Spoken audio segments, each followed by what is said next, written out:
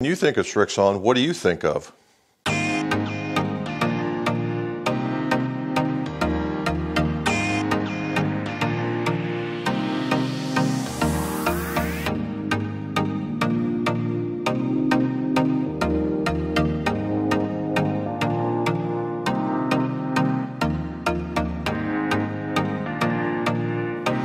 Welcome back to the Mid-Golf Fitting Room. Jim McCleary here, and we are here to talk about Srixon. Now, typically, there's pretty much two categories you're going to think about when you think about Srixon. Number one will be the golf ball, and that's their big primary driver, the golf ball. The other one is the irons, right?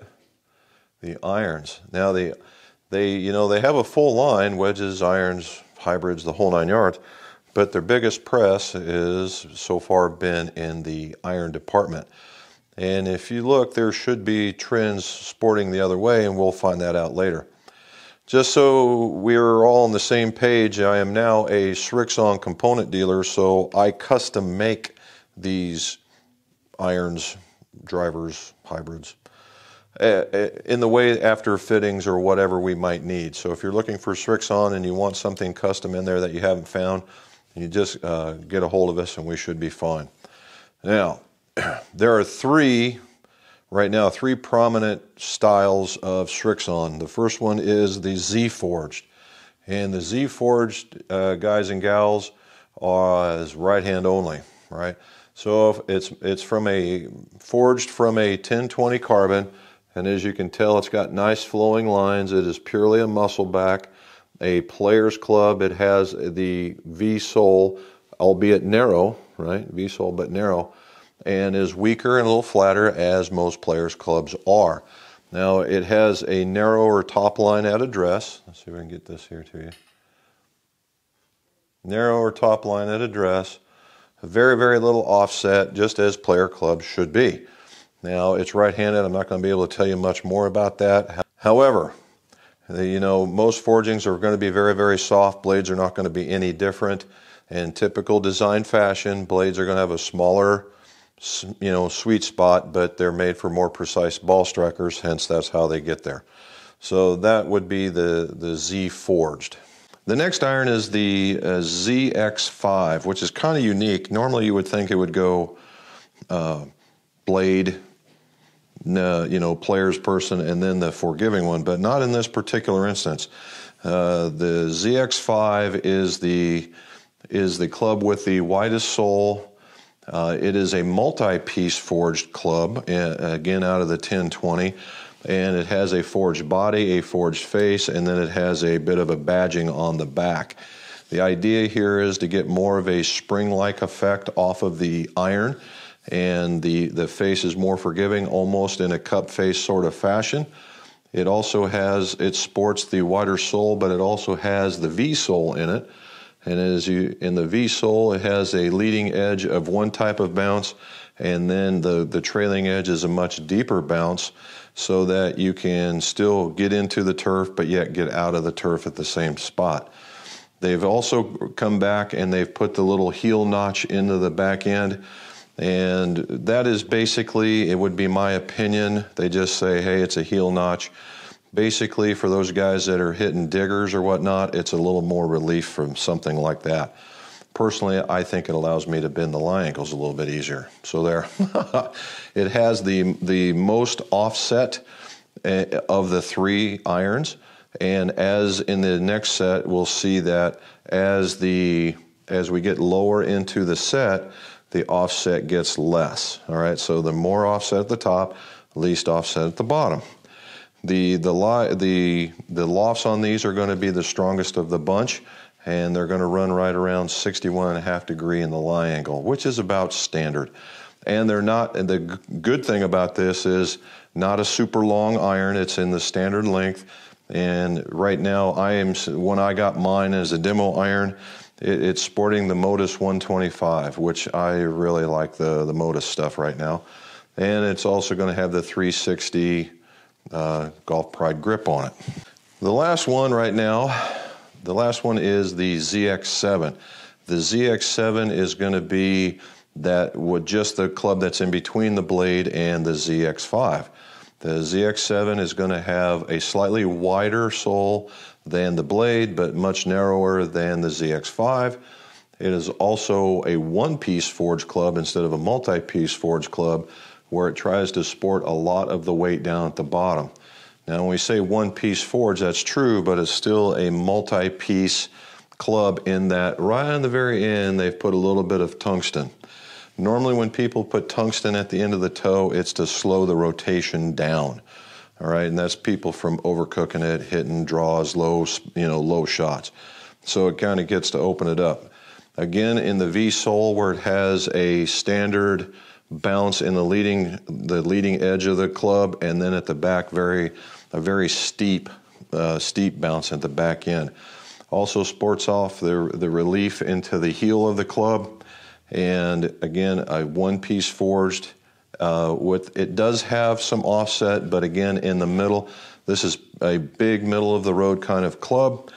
In that, again, in the 3 through 6, it's going to have a larger amount of offset, albeit it's still not very much.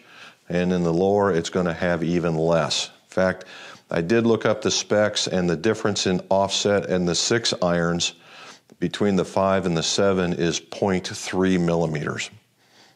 So it's not like it's going to be a tremendous amount, but there is going to be some. This one is also a little bit weaker in loft than the ZX5, right?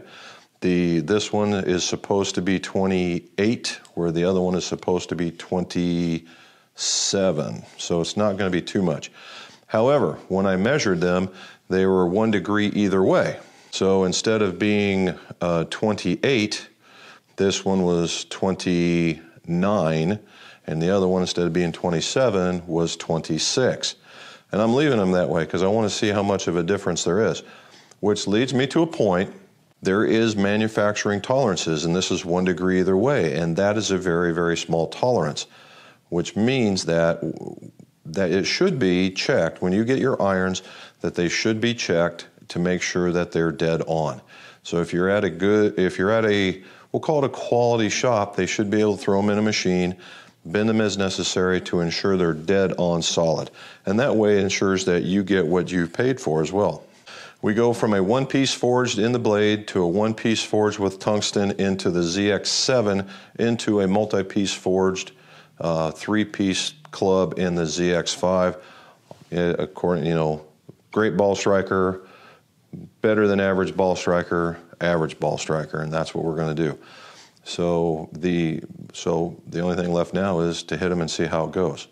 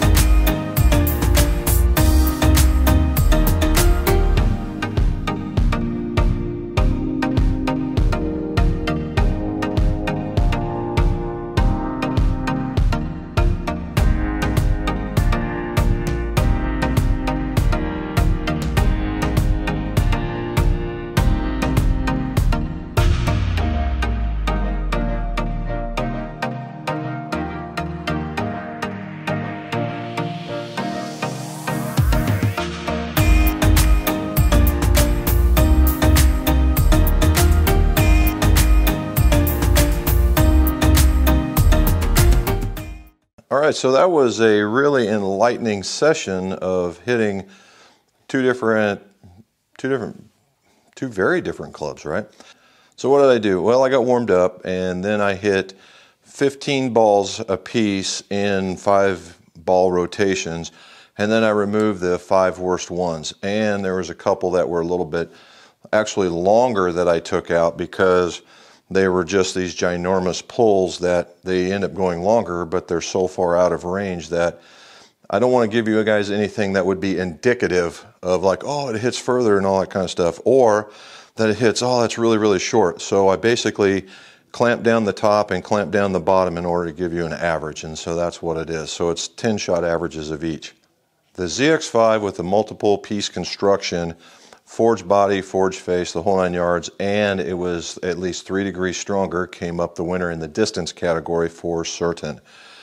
I like the idea how it got through the turf, even on the matting. You know, there's always that argument of whether or not, oh, you're hitting off a turf. Well, yeah, I'm hitting off turf, but it's an inch thick, so if I go deep, it will still slow me down, and it has.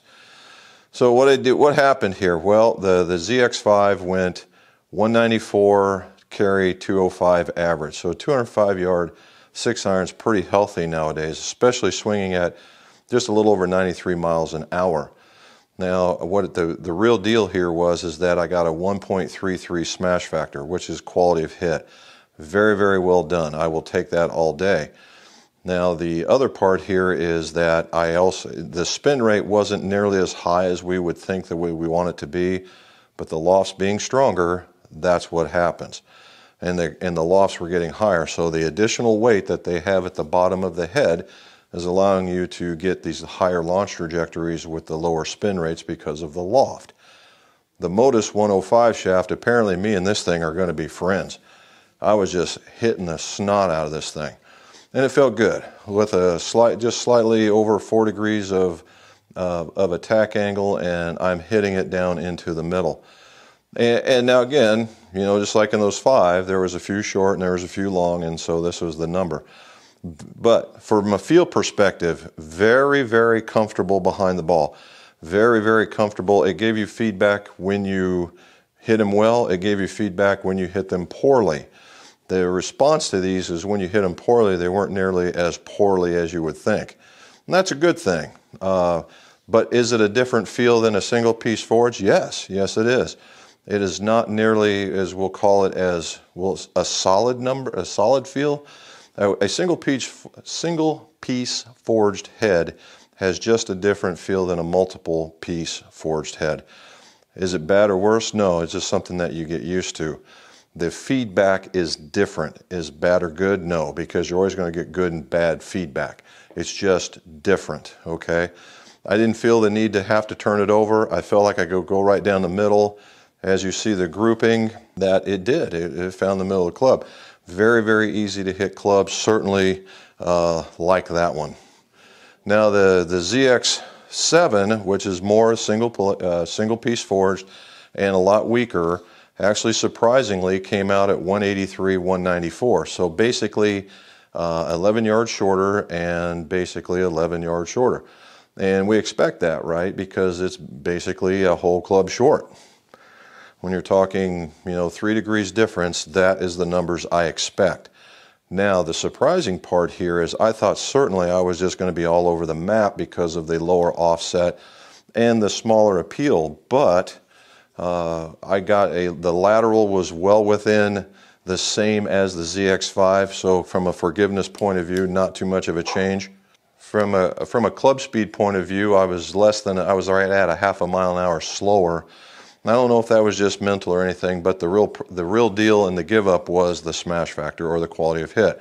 It was a 0.04 lower, which is a significant number in that, if you're missing, it is going to be more penal because there's less room to miss on. That's all. Now, did it hit well? Yes. Yes, it did. It hit well. It's the one-piece forge that gives you that traditional feedback that most better players are looking for.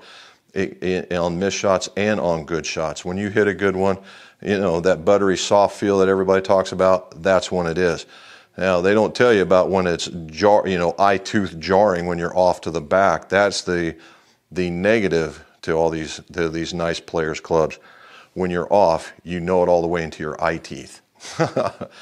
Both of them went pretty straight. Both of them had same angle of attack. They both had a very similar spin, although the weaker one had more spin because it had more loft. So we did okay there. I like the pattern that I got out of it for being what it was. I could play either one of these to be sure. If I was to put this to the true loft, which I believe would be a degree stronger, that I could expect a little bit more out of it, and it would still be a club. But it was very, very comfortable behind the ball. I like the taller irons with a little bit more offset, and the lower irons with less offset. I think that's a great plan. Also, I think the idea here for combo setting has all kinds of good things to happen, where you could have the ZX5 at the top and the ZX7 at the bottom with a little bit of loft manipulation. So I like that as well.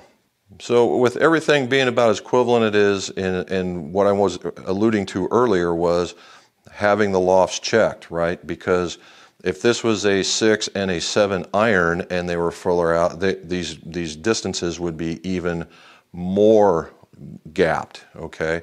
And that's the reason why you have them checked when you go and get these things done. So, you know, you go get fit, figure out the right shaft, length, loft combinations, the right head combinations, of which the Srixon is right up there with the big guns, so don't be afraid. And making sure that when they're built to the spec that the custom fitter told you to be fit to. So overall, nice set of clubs, certainly a good combo making set, certainly going to be friendly with the V-sole. You can get through the turf and not get too stuck. The quality of the build, I think, is right there with everybody else. I do like the Nippon in that it does go very, very far for me. And it may, you know, go get those options for you. Get tested in the shafts that you like. Now, what you're going to see over here is a subscribe button, and if you would, do that. Subscribe, and that way you get more of these videos when they come out. Down here, what you're going to see is another video that YouTube recommends, and if you would, hit that button, and that way you get to see more of what we do here at McGolf. And as usual, let's see your scores. Go low.